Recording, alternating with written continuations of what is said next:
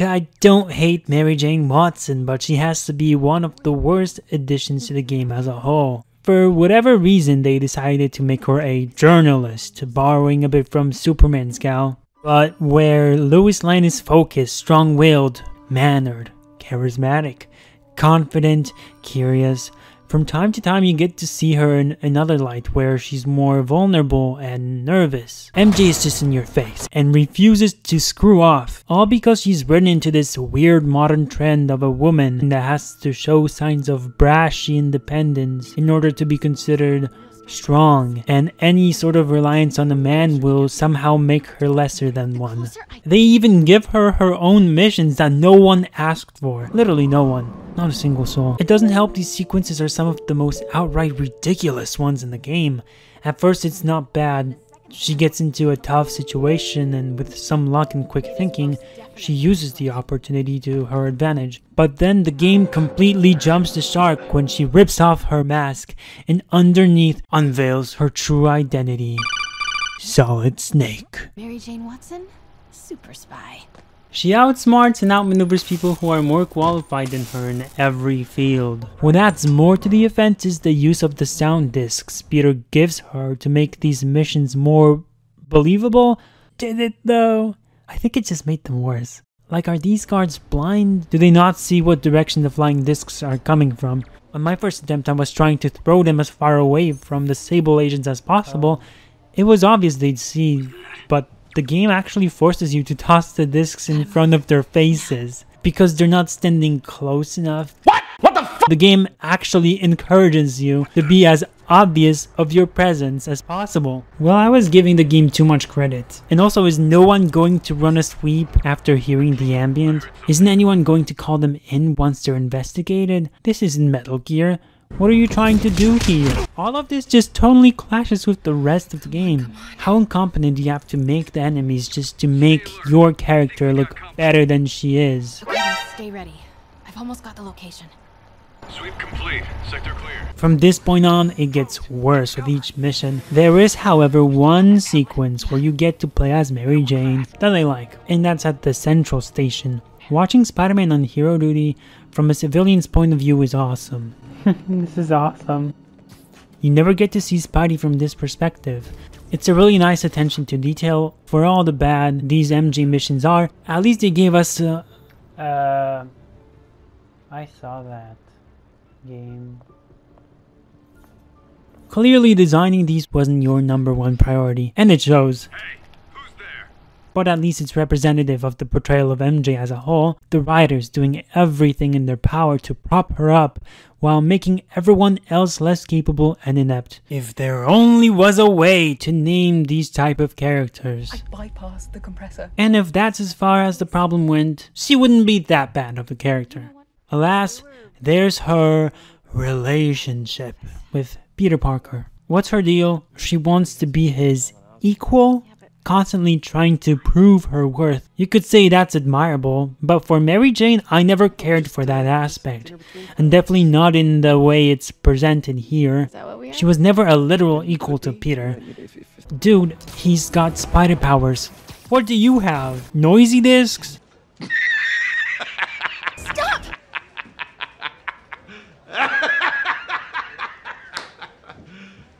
You serious? You guys can't be the same sort of equal. She can't fight her way out of situations. Her abilities as a fighter are very limited, and whenever the game tries to prove you otherwise, it's only that much more embarrassing. You're lucky to be alive.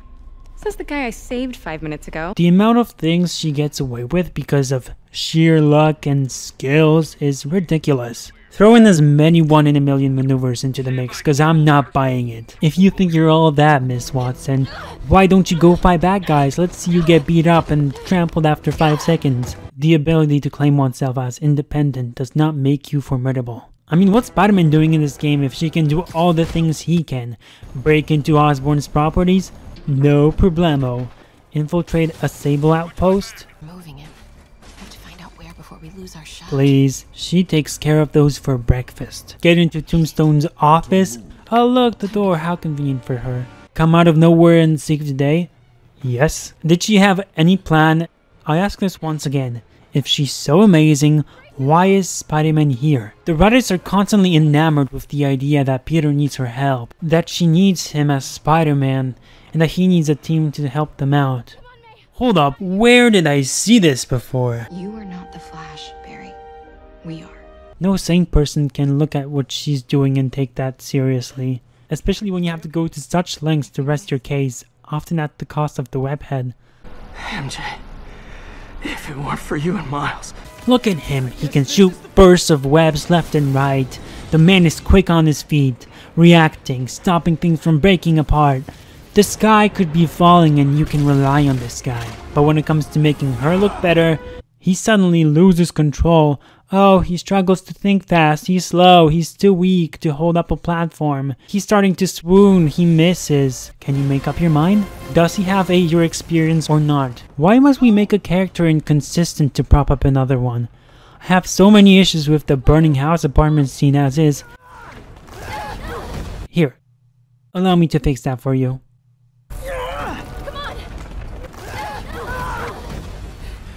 Better. I mean, this entire scene is just stupid. Manipulative is the best I can describe it. Oh no, he's gonna die. Why does Miles leap in out of nowhere like he knows Spidey is going to shoot a weapon miss? Why is Spider-Man the only one weakened by the smoke while everyone else seems to be getting powered by it? The worst part about this whole affair is it could have been an awesome scene, showing that Spider-Man 2 needs help, and having Miles and MJ help him out and save him even? That's not a bad idea. Only not when it's rushed and slapped together so evidently. But who cares, right? Cause MJ comes to the rescue. Brace yourselves! Come on, you stupid piece of... Oh my god. This is not the Mary Jane I wanna see.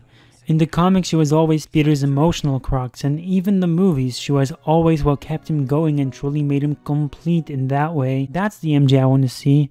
Those examples made her an equal to Peter in my eyes, only that's not the type of equal they want you to see here. And no wonder you end up with such a shallow character. I mean, let's see what she is without the tactical espionage action. Let's strip her down to...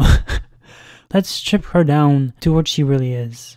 At first, she seems pretty nice, outgoing, supportive, and even innocent. How's it going with you? She's even interested in what he's currently doing, but still nothing a regular friend wouldn't ask. And then it's all snark, jabs, negativity, arrogance, and degrading.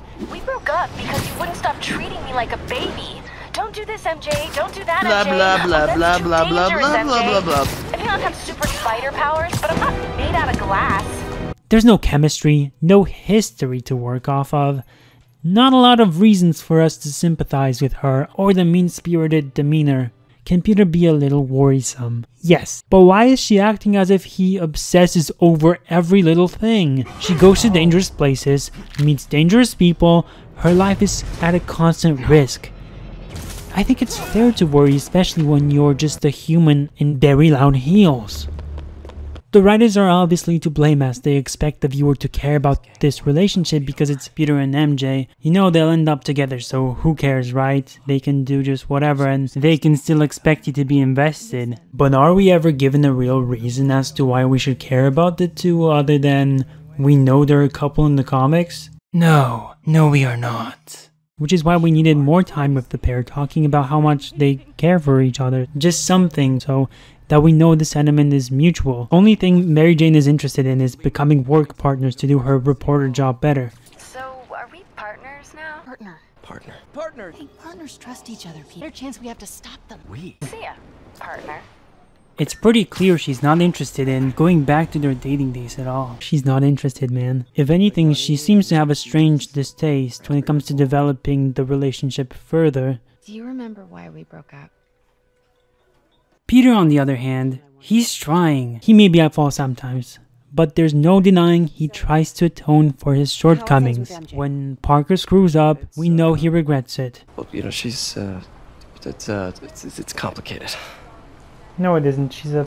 As for MJ, Whenever it comes to completing her end of the bargain, she always finds a way to make it about her personal space and how she wants Peter to accustom himself to her needs. She's like a praying mantis, and it doesn't help she sometimes looks like one. It's weird how they tend to fail to do these actors justice in video games. The two supposedly had a relationship prior to this one, sure. I would have liked to known what that was like other than we broke up because of you. I break up with you. Yeah, doesn't help. It's a bit of a shame the story doesn't give us anything to make the romance believable. There were so many opportunities to develop the relationship, like when Pete comes over to her house to cook and talk about the demons. I imagined an interesting conversation back and forth, a moment between the two, perhaps about their past, a chance to talk heart to heart, get more personal. So when we finally get the scene, I can help but get annoyed by the fact the most we get out of it is the Great Dumpling Catastrophe. You're never gonna let me live that one down, are you? Nope. The Great Dumpling Catastrophe. I still can't believe they evacuated the entire building. I know, and in January, too. Your neighbors hated me. Yeah, they were pretty happy when we broke up. Yeah. So, Psych! let's talk about what you found in Lee's office. Dumpling talk, so quirky yet so insignificant. I guess relatable too? Definitely a wasted opportunity. And then she makes a big ordeal out of Peter leaving his clothes on the kitchen floor as though it matters. Your clothes on the kitchen floor? Honey, where are my pants? Ha ha ha, so funny. Why is this still going? Why does it matter that his clothes are on the kitchen floor?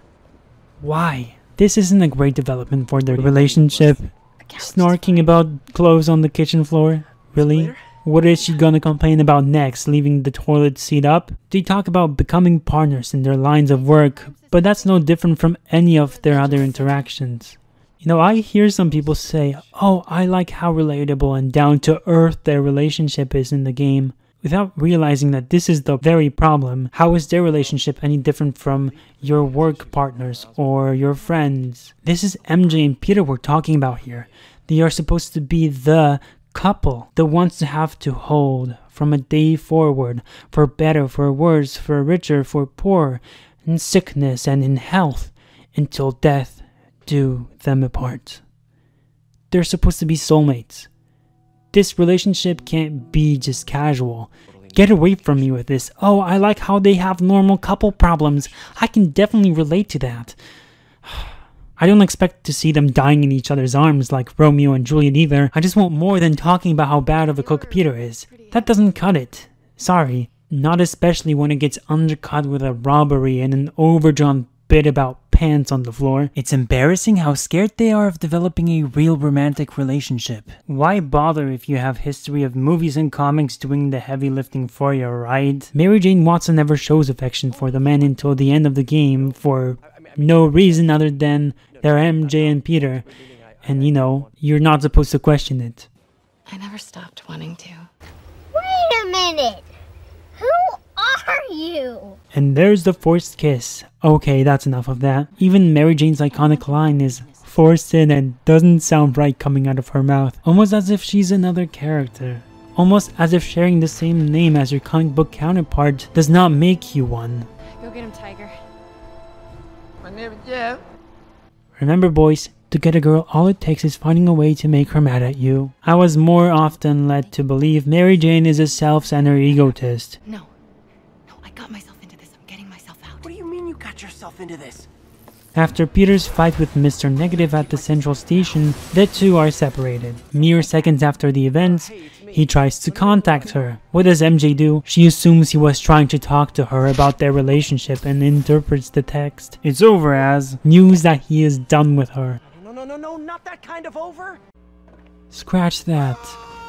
I do hate this character. Someone should throw her off a bridge just so we can snap her back to reality and help her notice how careless of a person she is. You'd think after a deadly face-off, a near high casualty event, where she along with many other hostages leave in the middle of the chaos, that her mind would be set on whether Peter's okay, you know, if he got hurt or anything of that sort. But no, it's always about her. Look guys, remember when you also texted a girl and she misinterpreted what you wrote? Congrats writers, you've succeeded at making her out into a narcissist.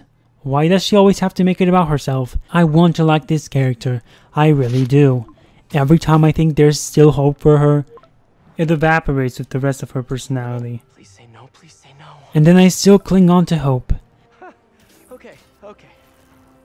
Then she gives you another reason to hate her. And not okay. And do as I say. Police! Over here!